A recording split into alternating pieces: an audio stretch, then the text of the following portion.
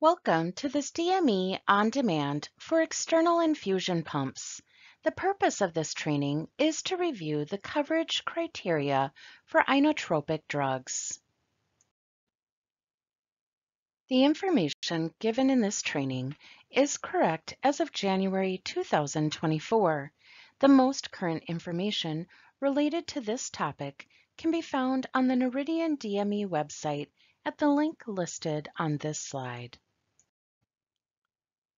Coverage for the administration of parenteral inotropic therapy is limited to dobutamine, milrinone, or dopamine for those beneficiaries with American College of Cardiology Foundation, American Heart Association, Stage D heart failure, or New York Heart Association Class 4 heart failure, if a beneficiary meets all of the criteria on the next few slides.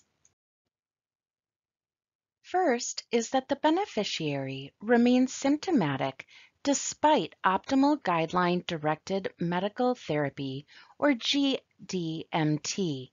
GDMT is compliance with optimal medical therapy as defined by ACCF-AHA guideline recommended therapies.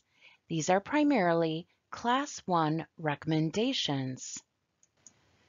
This includes the use of diuretics, angiotensin-converting enzyme or ACE inhibitors, or angiotensin II receptor blockers, ARB antagonists, beta blockers, aldosterone antagonists, hydralazine, and isosorbide dinitrate, and statins as appropriate.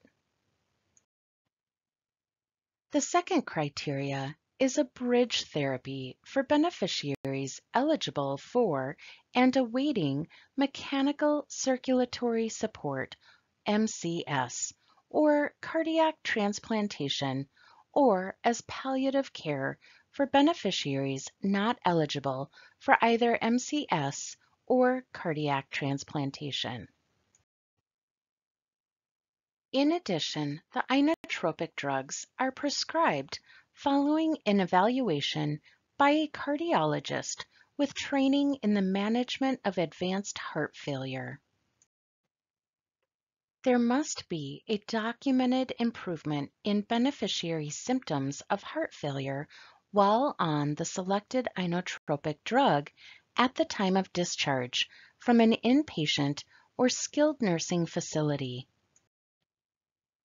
And finally, there must also be an evaluation every 3 months by the prescribing provider or a heart failure team with oversight by a cardiologist with training in the management of advanced heart failure, which documents the beneficiary's cardiac symptoms and the continuing response and need for therapy.